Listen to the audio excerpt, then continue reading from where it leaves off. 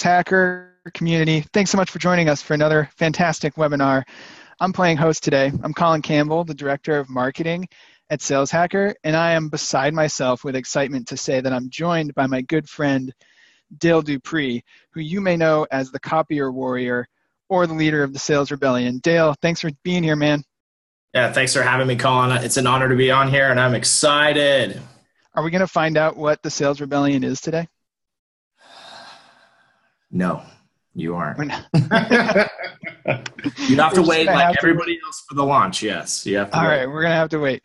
But we do get some really cool exclusive stuff from Dale. So today, everybody, we're talking about a framework that you can use to sell the right to pitch, how you get people interested in the first place.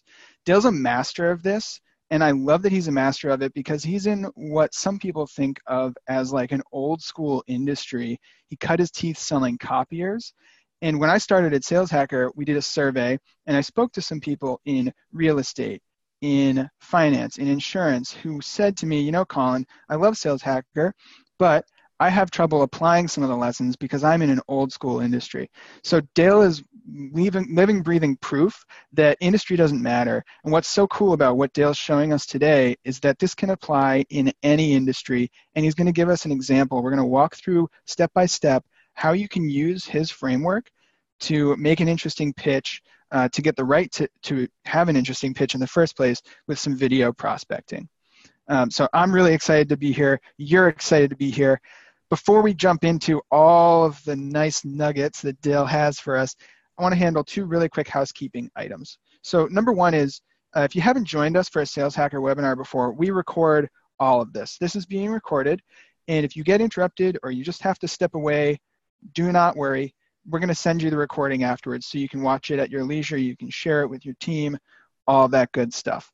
The other thing is, actually right now, so at the bottom of this window, there is a Q&A box. Do me a favor, guys and gals, pop that open, and you're going to use that to talk to me and Dale, to ask questions, to participate, because this isn't just me and Dale talking. You all took the time out of your day to join us. You can listen to the recording later. This is your chance to actually participate. So we've got people chiming in already.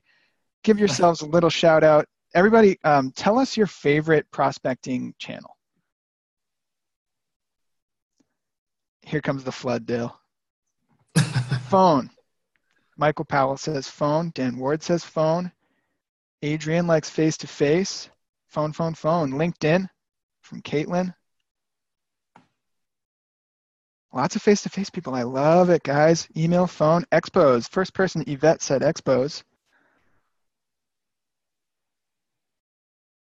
Wow, good variety. Patrick Creedon likes personalized video. You're in the right place, Patrick. All right, guys. So that's really exciting. I think you guys are going to get, you know, the cool thing about, again, Dale's framework, not only does it work in any industry, it can work in all these channels too. So it's a pretty flexible thing. He's going to walk us through all of the meat and potatoes of it. And without any further delay, I'm going to hand it over to Dale, and he's going to rock your socks. Awesome. Thanks, Colin. So first off, I want everybody to kind of take a deep breath here because this is going to be a lot of information, but it's supposed to be a lot of fun. So relax and enjoy the next 45 minutes of me talking smack about the sales industry in general. So what is R.E.A.S.O.N? R.E.A.S.O.N is a new way to sell your pitch, okay? And the idea behind that is that I have built a framework behind the first touch, okay? And let me give you a little background on the framework itself. When I first started in the copier industry, I was knocking on doors, I was picking up the phone and dialing people, and 99 out of 100 times I was being told I'm not interested in some manner. And I kind of just got deflated in the process, getting back to my office, wondering to myself if this is really the quality of life I want. I loved sales. I absolutely loved going out and meeting people, going out and doing cold calls, but at the end of the day, I was kind of hitting a brick wall at the beginning stage of the sale. And so I kept thinking to myself, there's got to be a better way. And so I kind of dissected the first touch, and I dissected the pitch in general and started to think, well, look, if I walk in the door and there's 5 or 6 other copier guys in the area that are doing the same thing month after month after week, constantly, then how am I any different? And how am I bringing any type of value or causing any kind of curiosity in the prospect to want to talk to me in the first place?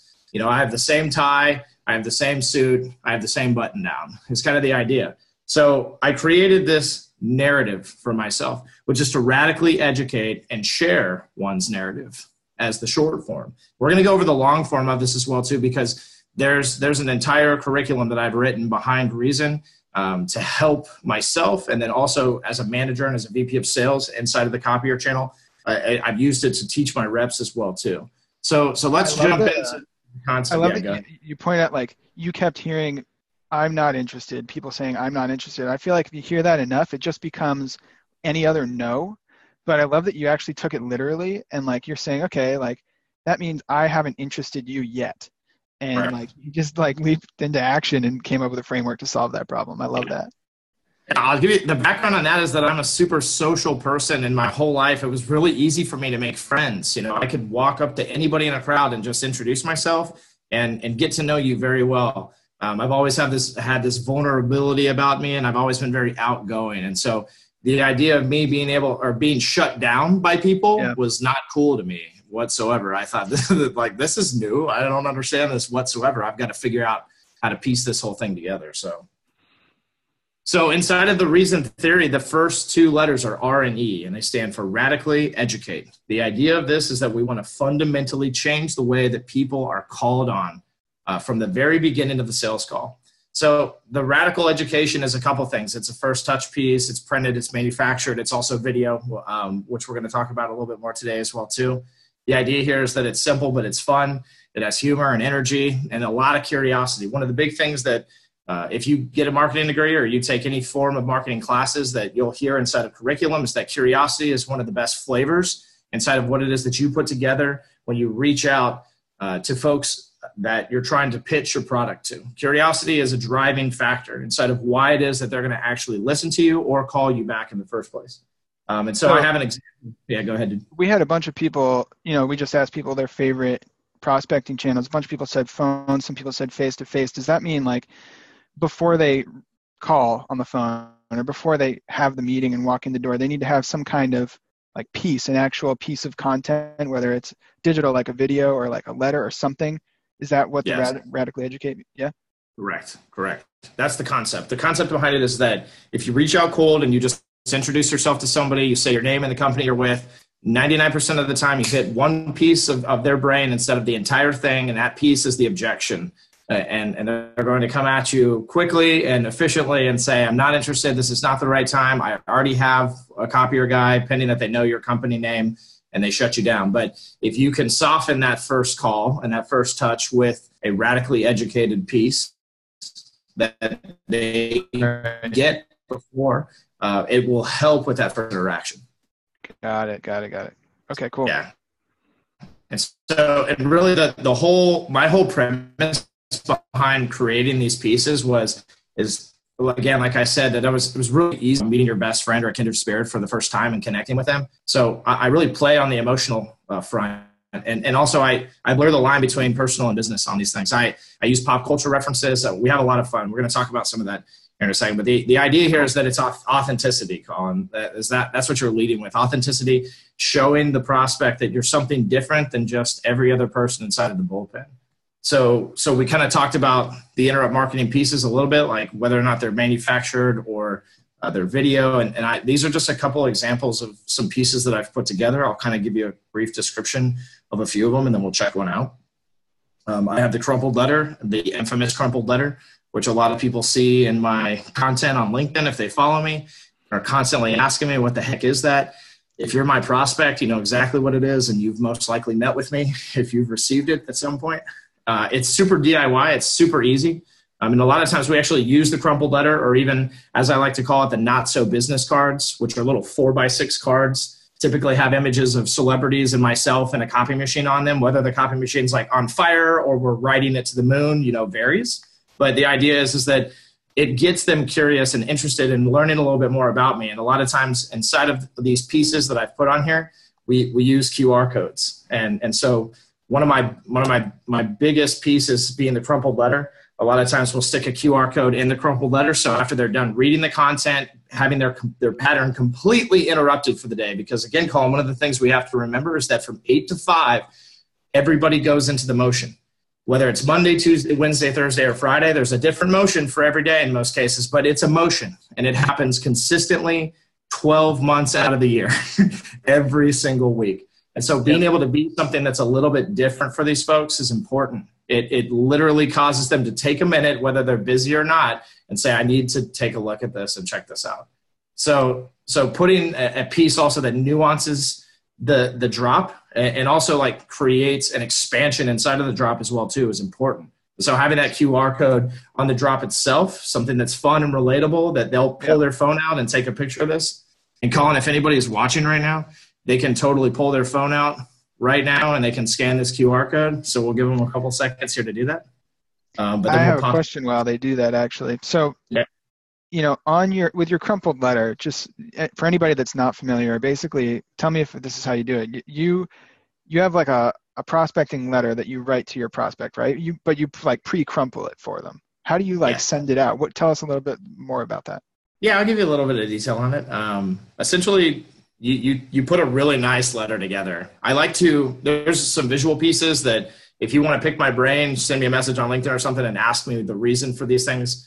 I'll absolutely divulge, but it'll take me off into a rabbit hole if I speak about it right now. So, but I put some visuals on it that are psychological to the reader. And so they cause the conversation and the whole narrative of everything to kind of go in the direction that I want it to. And then inside of the content, we talk about even why the letter is crumpled and the purpose for it. But we literally put this thing together and just ball it up, right? And then we flatten it, right? So 8.5 by 11 sheet, you flatten it, make sure that all the wrinkles are like permanent inside of it. And then you tri-fold it and you stuff it into an envelope. The envelopes are typically, we have a design on the envelope as well, so that when we hand it to the receptionist and we say, hey, this is for Dennis, or this is for the head honcho, or this is for the big boss, that they look at it and they get curious too. And really the purpose of it is to get them to open it, because you want them to not throw it away before it gets there. Right. So you get them to open it and then they love it and they say, dude, I've got to take this back to Tim or Nancy or Chris, whoever it is. And then the whole office is suddenly talking about you. Because it's the only time that day they've been handed a piece of paper that's already crumpled. Everything else has been nice and neat, nice and fresh right out of the printer, right? Exactly. Yeah. Right. And then when they read the content, again, we explain the reason for it being crumpled. And it's humorous. We take them down a fun little pain funnel even, where it talks a little bit about the things that we solve in a humorous way, right? Like one of the bullet points that I use, I talk about when robots and copy machines become self-aware, you're going to need the Copier Warrior to protect you, things like that. But we also have very serious things in there as well too that aren't funny, so that they hurt a little bit. Right, you have to be a little bit business. You're mixing business and personal. It's not all just let's have fun together. Right. Yeah. We just got a question from Adrian. Do you ever keep the letter just crumpled up in a ball and give it to prospects? Have you ever tried that? Yeah. So Adrian, I've probably got 5 or 6 ways that I deliver it. One of my favorite that a few people know about, and the prospects that I've done this to absolutely love it. And actually, this is like a 10 out of 10 drop when you do it this way. You can buy little mini trash cans. Crumple that piece of paper up and stick it in a little mini trash can. Buy some popsicle sticks, right? I'm talking DIY central here, right? But if you want 10 appointments for 10 drops, this is how you do it. You put a little popsicle stick on it, put together a little piece of cardstock paper and put "not trash, please read." Stick that baby to it and deliver that to the receptionist. It's a home freaking run every time. They love it. I love that. That's so cool. That's so cool. So you ready to pop into this thing? Yeah, let's do it. Cool. So if anybody scanned that QR code, this is what you're seeing. If you didn't scan it, this is just to show you where it takes you. Yeah, let me sure my audio is set up here real quick.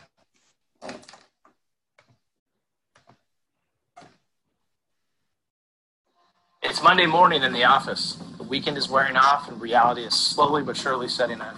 But let's be honest, the only thing on your mind is whether or not the copier is broken. Oh, it's everywhere. Why is this happening to me? No. Control P. Control P. Control P. Control P. Thank you for continuing to hold for Copier support. A representative will be with you in 35 days. So stop waiting for things to change. It's the same old copier company. Call me, D.L. Dupree. Great Scott! Guys, the copier is working! Guys, the copier is working!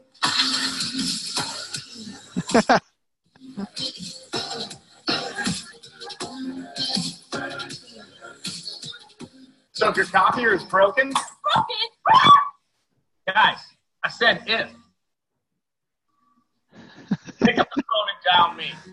Best kept secret in office equipment. And remember, my friends, they call me the Copier Warrior.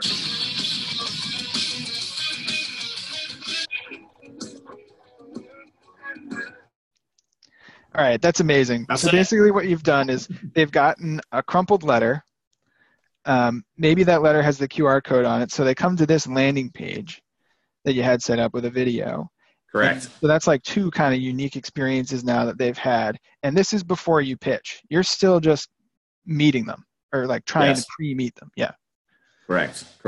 So and the site is fun. It's mobile friendly. So because the idea is that we want people to interact with this immediately. And so we have the QR code on this drop piece. And there's many different ways to do it, Colin. There's one that we actually put together that's a 4x6 card with the Terminator on it. He's pointing back at you when you look at the card, and it says, "Scan me if you want to live." It goes straight to this site. So you can put it on the crumpled letter. You can use the not-so-business cards. You can put it on an 8.5 by 11 of doom, as I like to call it. The idea is that no matter what, though, you're nuancing all these things. And so they get all this humor. They see these pop culture references that relate to them to some degree or back to your products. I use the Terminator because I'm a copier guy, and technology is part of my stick, right? And so if you scroll down in the website, too, you can schedule an appointment with me immediately. I set this up to just kind of be kind of crappy, unfortunately, for everybody watching. But I put a little success story in here. And usually the whole point of this is to speak to the prospect that's looking. Like, I don't want them to hear about how I think I'm so good at what I do and that I think my products are amazing. And I want them to understand how I help other people more than anything. I want to relate to them.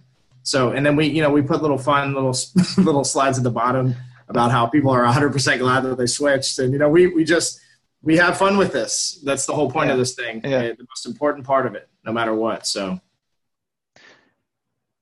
do you have a marketing team that helps you with all this? Like you said, it's DIY, right? To crumple a letter and flying it out. How do you get all that done? Does your marketing team help with this?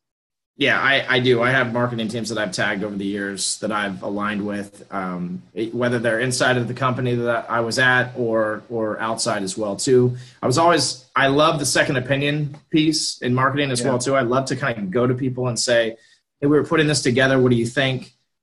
Because here's the thing: is that when you do outreach this way, when you apply your reason, when you put a little extra effort into it, you're getting appointments. And so I'm not making 100 calls and talking to one person that takes an appointment with me, right? I'm only talking to 20 max because I'm setting 11 to 12 appointments at a time.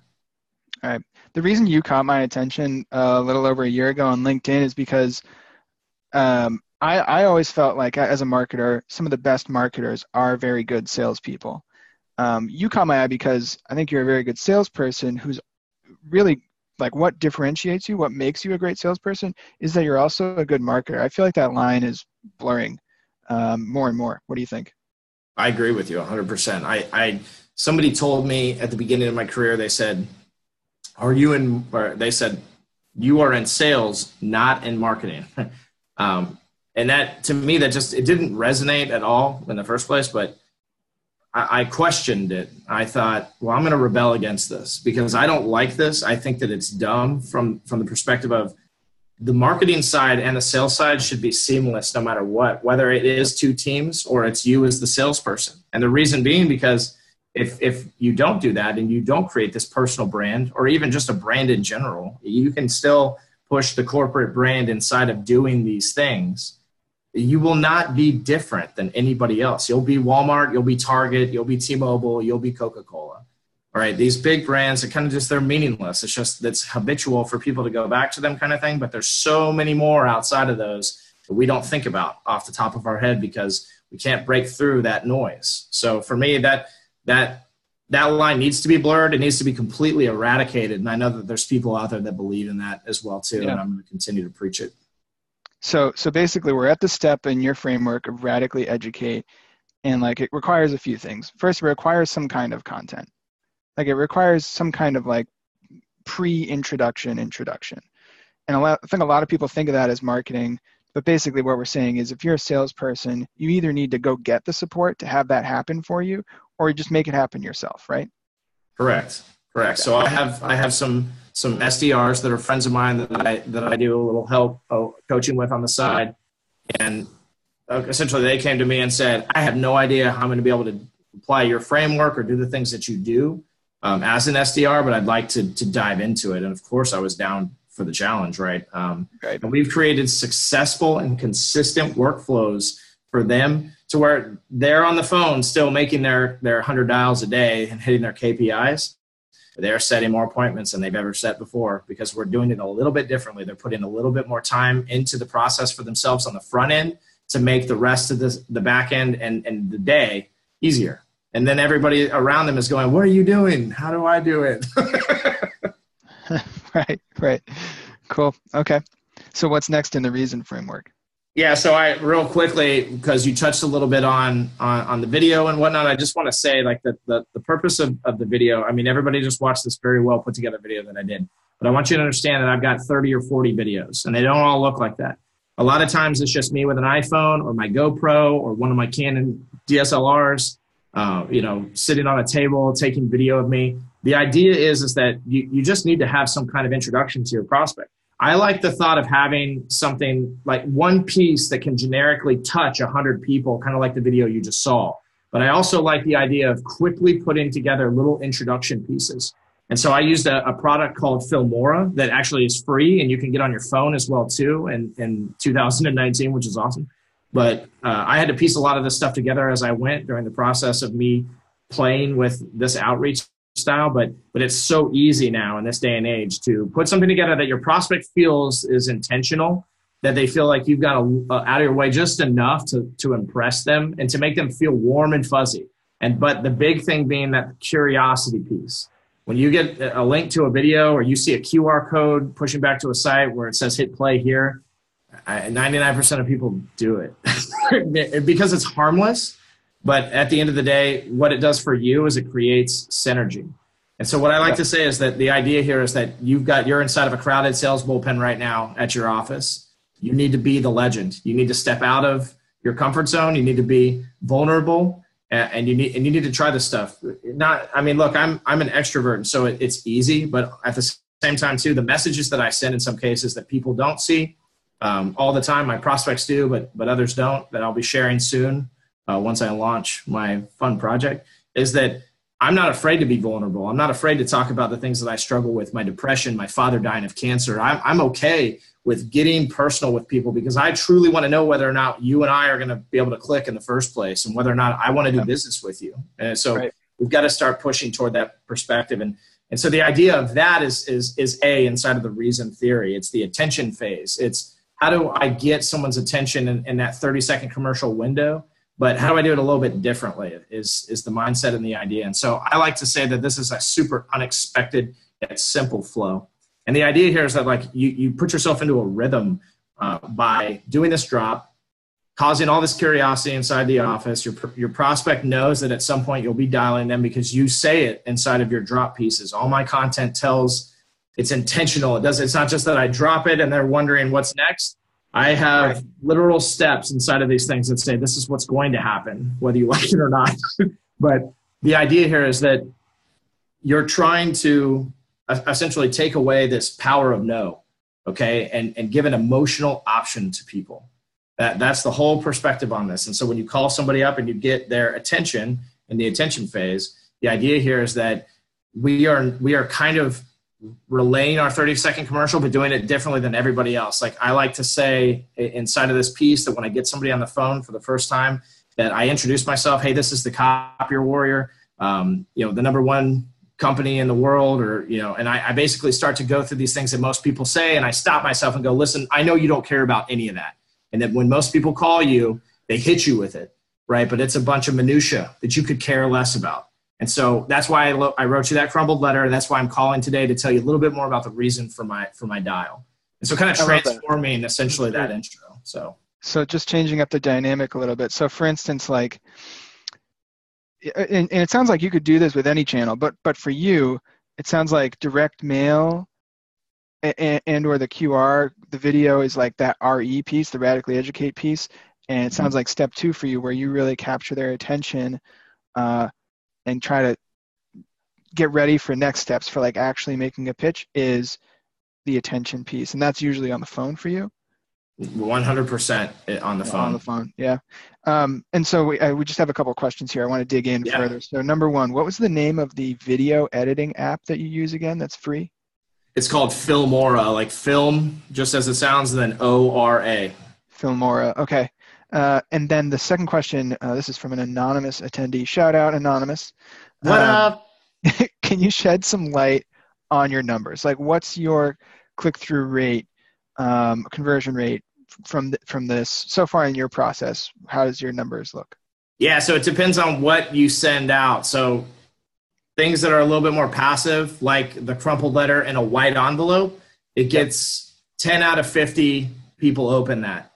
Okay, but if you send it in a red envelope, about 30 out of 50 people open that, because it's the curiosity factor. And so the idea here is that if you want people to open this stuff and interact with it, you can't just throw it together and piecemeal it out and then just throw up a prayer. You have to be super intentional about these pieces. So when I got this whole thing down to a science, I was getting 50% open rates in the beginning, but toward the end of my time as an individual contributor, I was getting 90% open rates, and I was setting an appointment with every single person I talked to. Wow, that's incredible. And so and now let me clarify this though.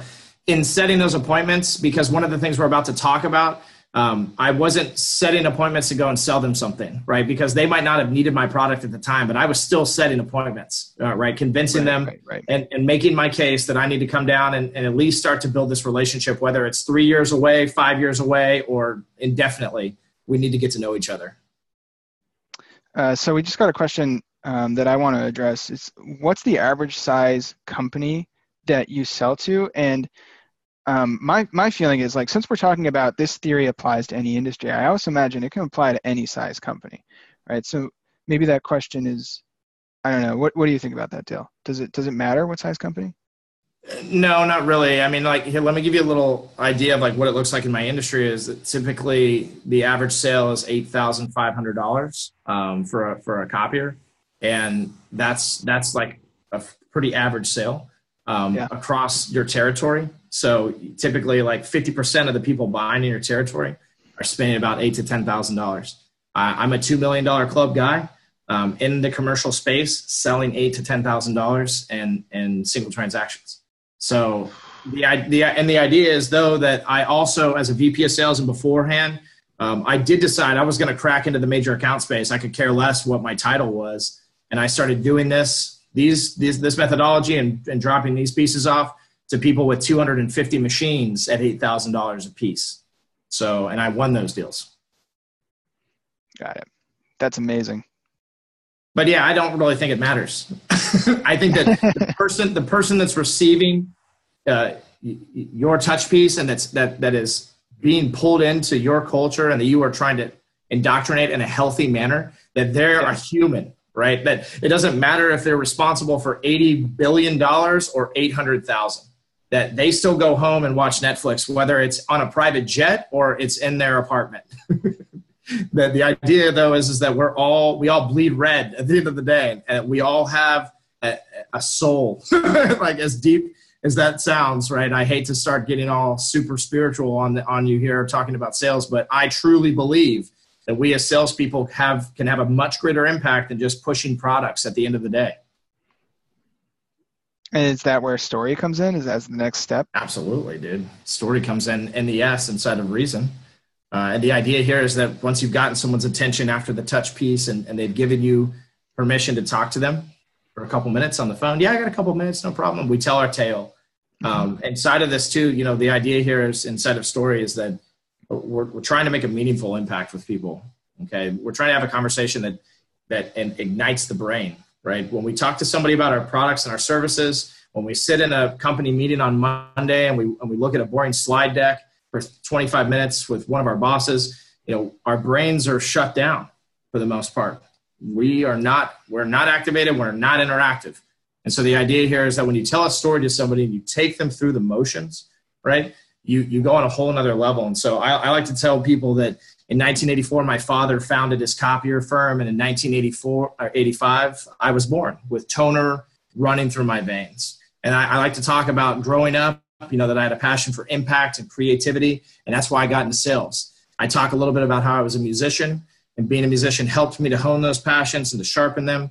And then I tell people that I came up with the Copier Warrior through this, and that I wanted to wield a sword to protect my clients against poor service, bad sales experiences, and most importantly, to protect integrity and values as the root of my relationships with each and every single one of them. And by doing this and telling this tale, I'm also giving you like benefit statements and value propositions and doing business. Yeah. But I've got your whole brain working because that's how the psychology of a story works. And so the story side of it is really just expanding the relationship with your prospect and getting their brain working deeper and wider for you and for them as well, so that you can start to figure out where you fit into their culture. So we've got a couple good questions floating in here that I think maybe we have time to address right now. So here's a kind of a quick one. We talked about a drop. We talked about a phone call follow-up. Is there an email sequence that you use at any point in your prospecting? And how does it fit in, if so? So like I think about, and everybody listening to this should think about this as well too, but I think about when I get emails, and as a salesperson, it's great to get an email from somebody you've been waiting to hear from, and you typically open that. But I think about like inside of my Gmail, how I have sectioned off like promotions and social stuff. And I think about how like I just go through there and delete everything. I don't even look at it sometimes, right? I just passively go through and delete everything. Matter of fact, sometimes I get emails from people that are pitching me and I passively go through those too. And typically I delete them as well. So when it comes to email and the sequence that I've put together with email, it's pretty intense. I like to stay away from it as much as possible, but it is important at some point. And as a matter of fact, sometimes the prospect will email you when you do these drops. They'll say, hey, this was super creative. Right. I don't have time, but I can email you.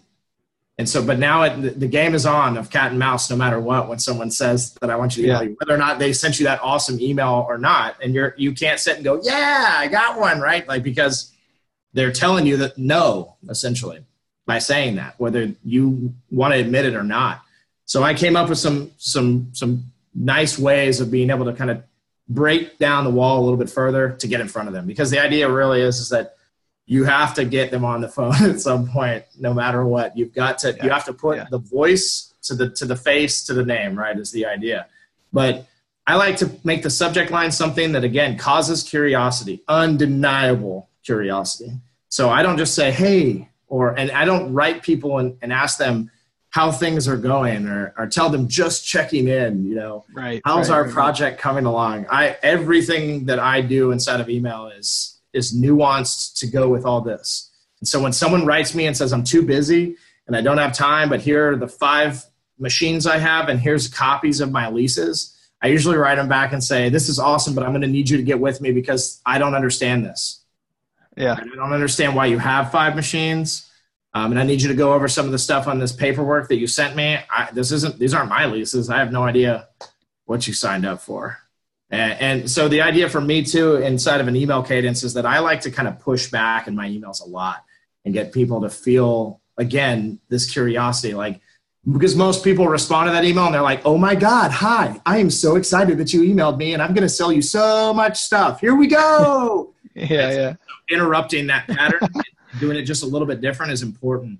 We do talk about inside of the crumpled letter, and my teams have had a lot of success with this too. We talk about how we will email you. We know that you're busy, and so we'll email you. But imagine sending an email to somebody and saying, crumpled letter guy, instead of, Dale from North American Office Solutions or the Copier Warrior or whatever. Right. say his Right, name. because you've taken the step up front to be interesting, and you're not gonna, just like you said earlier when you call people and you hear not interested, the reason people don't open their emails is because they're not interested. Like there can be a step before you send the cold email, right, to get them interested, Right. so that you actually get the open. Yeah, so we have an SDR though that essentially what he does, because he sells on the other side of the country. Email is important and it works for him. We actually, here's a couple tips real quick that I'll throw out. Instagram is great as well too. You can see that someone has opened your message. It's on their phone.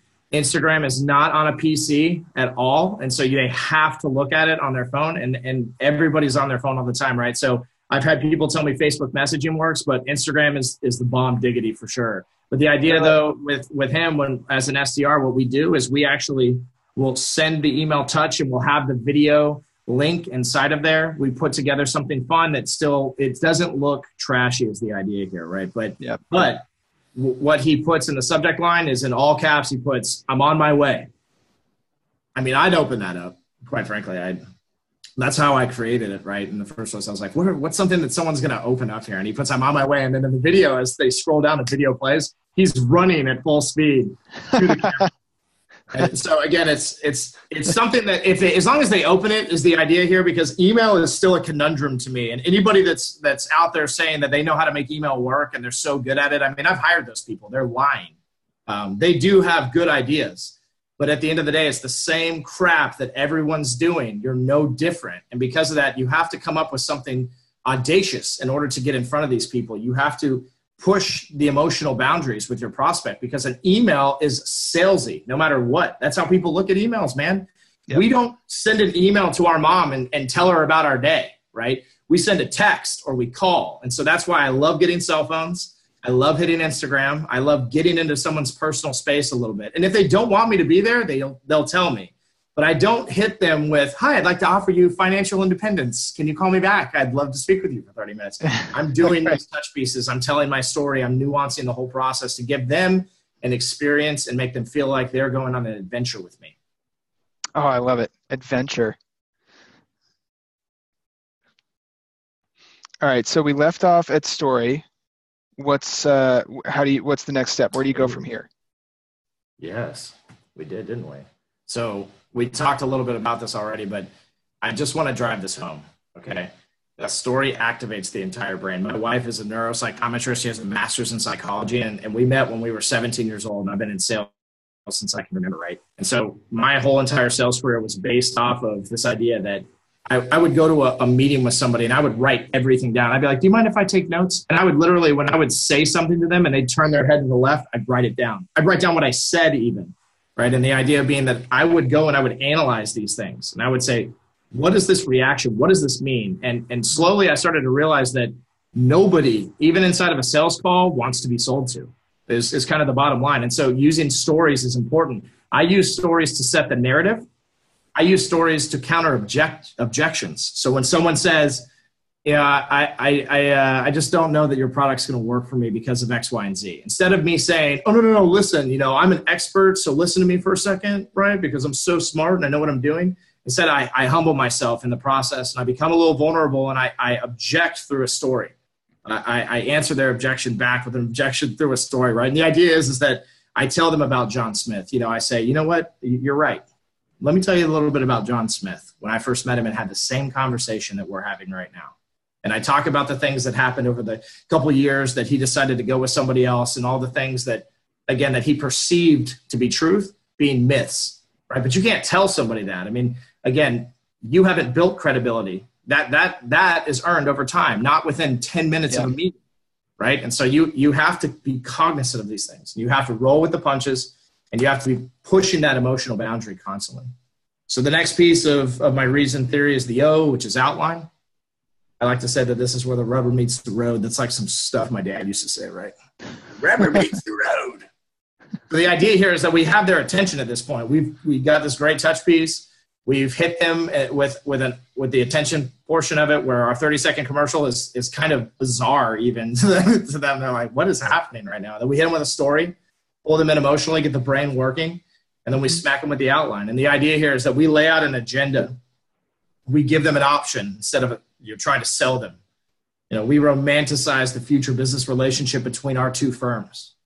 Right? We don't go for the throat in this process either. This is super important because you've done all these things in order to create synergy with the prospect, not to just like take a crap on it here at the end and set the appointment, ring the bell and tell everybody in the office, right? That's not the point. And really what a lot of sales reps do wrong when they set the appointment is that they ask the prospect, so, can I get 15 minutes next Tuesday on your calendar? I like to make the prospect tell me when they want me to come in, right? So inside of the outline phase, again, like we put the ball in the prospect's court, essentially. So kind of like a little overview of it is that, I like to tell people that I could sit here and spit out a bunch of generic processes and workflows that I could optimize for your business, just like based on your vertical, right? And common sense. But I'm not looking to sell you something surface level in the first place. The only way for me to understand whether or not I can change the game for you is to get a little bit more intimate with you and your business.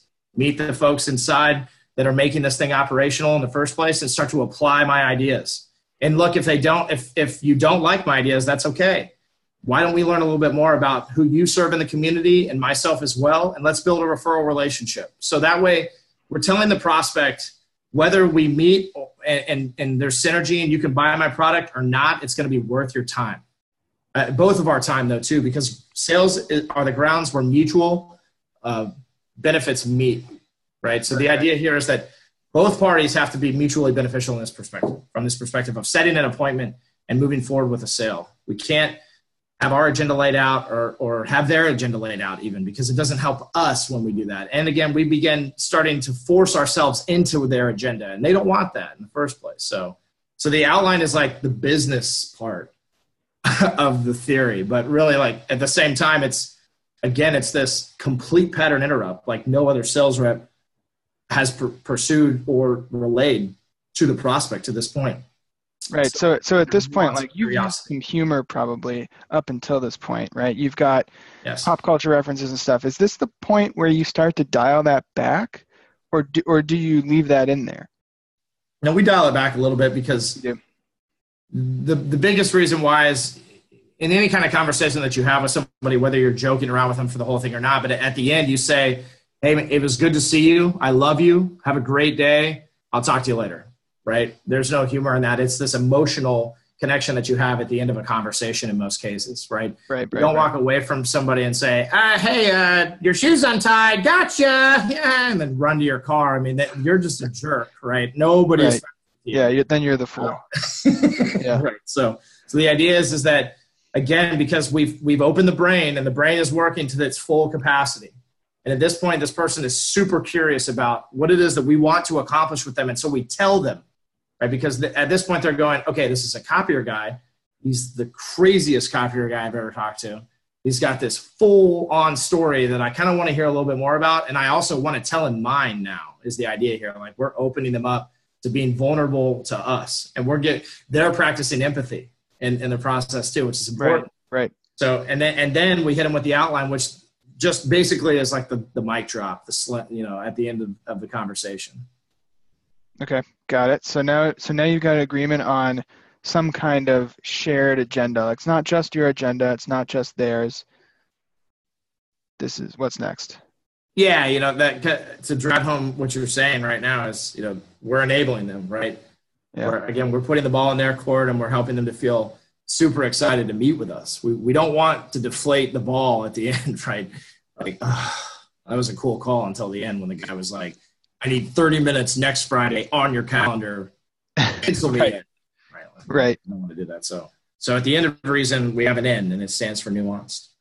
I like to say that nuance is the captain of your reason, is the captain of the ship.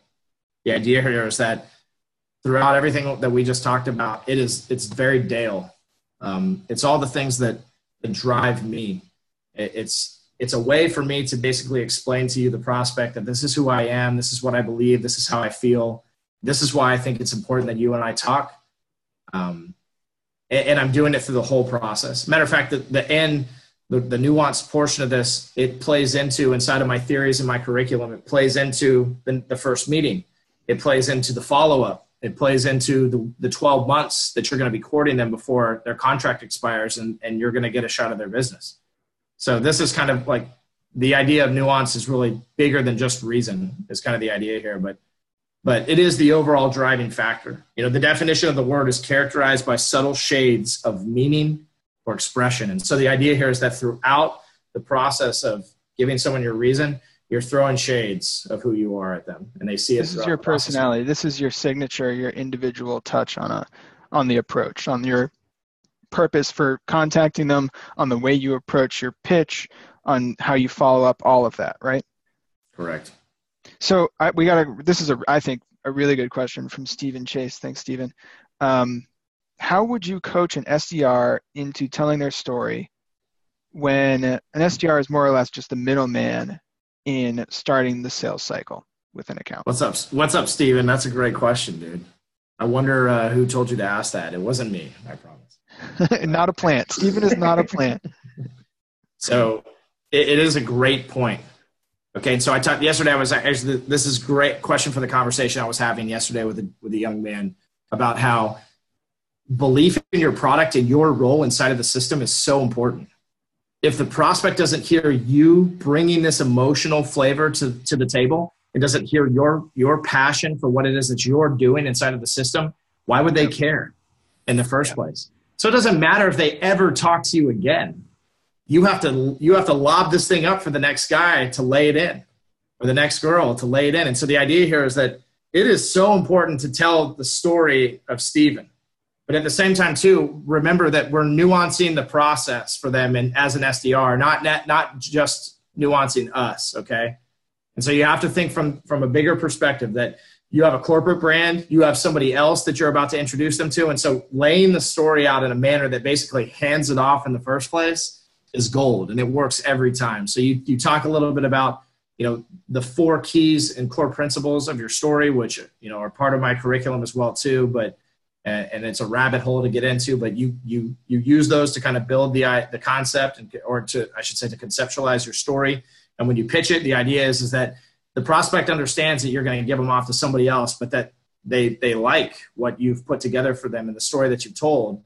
And they're okay with you handing them off to somebody else because you're teeing it up for this person. Now, there has to be synergy there, though. That's the problem. I think that I run into with most SDRs is the next person, when they get on the phone with them, if they're just account executive and all they care about is cashing the commission check, this isn't going to work. And that's why there has to be a rebellion inside of the sales world. Yeah, I mean, the way I think about it is SDR, BDR, whatever you call it, is already probably the hardest sales job, I think. And like, if you don't care deeply about your product, if you're not excited to help people, if you aren't excited to introduce the AEs that you work with, maybe find somewhere you can be excited. Yeah, for sure. And I'll say this, Colin, is that when you tell the story of Stephen, as you are passing them in the story, you're passing the prospect on to the next part of the sales cycle. You're telling them that in the story. These inside of the outline as well too. You're saying, so here's what's going to happen with us is, you know, I'm going to give you over to Ryan or Jackie or Nancy, whatever it is, right? And the idea is that you've woken this beast. Their brain is on full blast and they're listening. You have their attention. And so nuancing the process and making sure that you are incredibly intentional about what is next and being adventurous about that is just as important as telling your story inside of it as well. Got it. I want to make sure we leave time for questions because we've got a couple others that I'm not throwing out there yet, but I can. Dale, what else do you want to cover here? Yeah, we're pretty much at the end of this thing, man. So, you know, reason is to radically educate and share one's narrative, and you've seen the long form of it. You know, there's a lot of detail inside of everything that we just talked about, so we're just, you know, giving the hour version of it basically. But what questions does everybody have? I'd love to hear them. Yeah, so there's a lot of places to go deep here, and just to review everybody, like, you know, this is a theory. This doesn't have to be applied to like, here's step by step what Dale does, so we're going to do it too. The idea here is like, you have to think of yourself as a marketer first and radically educate, be different, and then inject your personality, share your story. You know, make sure you have their attention. Don't just start pitching right away. So those are the principles underlying. It can be applied to any industry. in any channel. It doesn't have to be the direct mail and then the phone call and a face-to-face visit with some email throughout. But one of the questions we did get actually a couple times, Dale, was it's kind of a two-part question. So it's about age and the age of your prospect. So do you find that older or younger prospects tend to respond better to your approach? And do you change your messaging points for those audiences depending on age? Yeah, so the younger, obviously the millennial generation, which I am a millennial, in case anybody was wondering. I know I look like I'm 50 years old, but that's just genetics. I have bad genetics, that's all. But the younger generation loves this stuff. Let me give you a quick story to answer this question, okay? And this is going to be 2 touches that I did. I'm going to tell you what happened, and then I'm going to explain to you which one was the young person and which one was the older gentleman, right? Okay. The first drop that I did, I went in, okay? I met the person at the front desk. We had a great conversation using my touch pieces. I used my not-so-business card. I'll go ahead and divulge what's on one of those. There's a picture of me with a sword, and I'm actually fighting a copy machine, and it looks like a Mortal Kombat scenario, right? So there's like a health bar and the whole 9 yards, and they loved it. And we just had this great conversation. And she said, hey, so the decision maker's here. Let me go back and get the card to him. She did. She came back and said, 5 minutes. Can you wait 5 minutes? No problem. I waited 5 minutes. He came out, gave me a bro hug. We hung out in his office for probably another 30 minutes. He told me a ton about what they had going on, some of his ideas, some places that he thought I could help. And we set up an appointment for like 2 months out after that. Like, hey, now's not the time, but why don't we together in about 2 months? And let me say this too, that there was 2 years left on this person's lease cycle. Okay. And so wow. that's why they told me this, right? So, but that was a good touch, right? I mean, if 99% of salespeople could have that interaction, it would be great for them, right? And again, that's a good touch. This person, when I left, they added me on Facebook. They're still on my Facebook today. I think they're actually on this webinar because they're the VP of sales now for the company. So it's a great relationship that I built with this person. But again, and I think about those things, Colin, not to get off subject here, but I think about how every interaction is so important because we don't know what could happen and the synergy that could happen between us and the person that we're introducing ourselves to. So it's so important to remember that do not take these things lightly. Do not take that phone call, these 100 dials lightly. It is important. It is not just important for you. It is important for the person that you're calling as well too. And so the second call, front desk lady, much older, okay, by 20 years, just about. And I know that because she told me her age at one point. I gave her the touch piece. She was very kind, but she basically told me he's not available, the decision maker. She asked me a couple quick questions. I could tell that they were buying signals to a degree, so I thought maybe there's something going on here, but I didn't want to push it. That's just not who I am. And I left the office within about 5 to 10 minutes, right? Much different call. So I get in the car, I drive down the road, and within 2 minutes of driving down the road, a call comes in on my cell phone, and it's from her boss, and he asked me to come back. Now, this gentleman was about 30 years older than the decision maker I just met with. I sat in his office. He also had 2 years left on his lease. I signed him up right there before I left his office. Holy mackerel. So basically, the idea here is, the response works, yeah, it doesn't matter. It does. And so here's the age thing, right? Is that this dude was super weathered, right? And he had never been treated like this before. Mm-hmm. And he knew that if I walked out of that office and never came back, he might miss out. And so he got FOMO, and he called me up and said, come back right now. And he asked me, even in the motions as we were talking, does it make sense for me to upgrade this early? I said, it depends, right? I mean, I'm not a go for the throat type sales guy anyway. I laid it out to him through common sense. And again, I nuanced it. I told him stories about people that had upgraded early and what happened, right? So I never talk about these things that are my opinion, right? I give factual evidence through stories always to set the narrative. And meanwhile, the millennial that I met with, that was my age, it took me probably another year to sell him. But both great interactions, right? Absolutely great interactions. But where this works the best is the people that are weathered by sales individuals that are just sick and tired of being treated like another number to them and like another sale and like another commission check. And they're looking for this outlet, okay? And occasionally you will find somebody that's in the millennial generation that feels the same way because they've dealt with some bad people as well too in the short time that they've been in business. But I like to put it like this too, Colin, to answer that question even further, is somebody said to me, you can't text that guy. He's 50 years old, right? He's not gonna text. Oh my God, that drives me nuts. I was like, look, did he have a picture of his kids on the desk? Oh yeah, he's got 4. He texts. Trust me. None of those kids talk to him on the phone. He texts him. And so when you text him, you're going to be one of his 4 kids to him. That's how he's going to look at you, right? Emotionally, that's how he's going to respond. So as long as you're not texting him going, hey, I'd really like to meet up with you and sell you something, right? It's so funny how people are afraid to try new things like that. Oh man, he's not gonna text you. She's too busy to pick up her cell phone. You got to try her on the office. She's not going to pick up her cell phone. Right. What's the harm in trying? Because you got to have a mindset of abundance. There's going to be other prospects, other leads to follow up on, but you have to be willing to test things.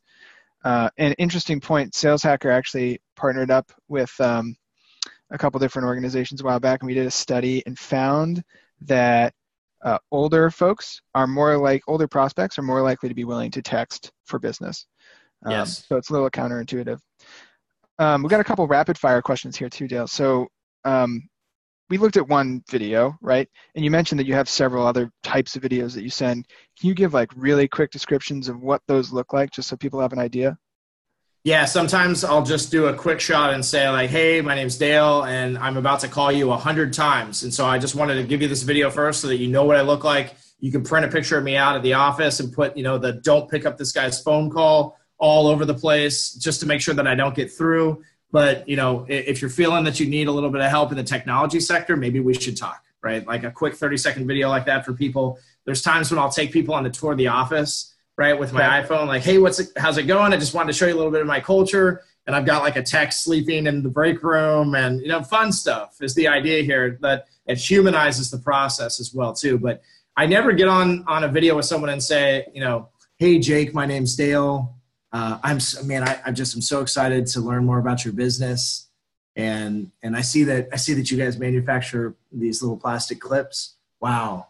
That's so cool. And so I sell software.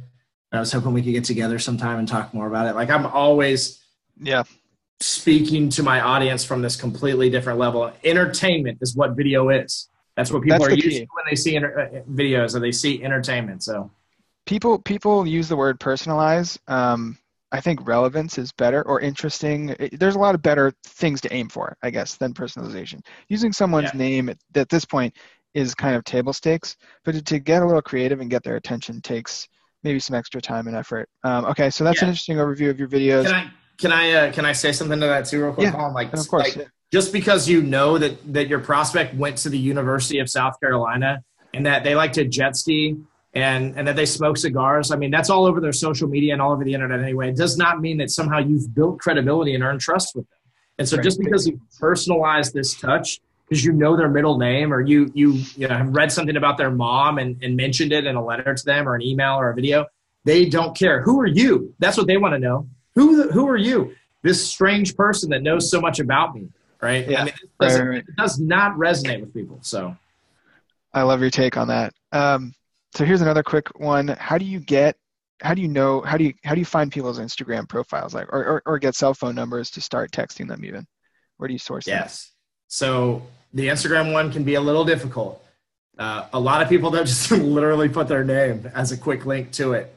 And if they don't, one of the other ways that you do it, inside of going and doing these touch pieces and meeting people in the office, I'm telling you right now that I've built relationships with people before I even talk to the decision maker in some cases, and I will literally get them to help me find them on social media, and they're totally cool with it. And 99.9% of the time, they're like, yeah, hold on, his Instagram name is like, I love, monkeys flying over my head. Okay. Like whatever. So you ask a gatekeeper or some other champion that you have in the sale.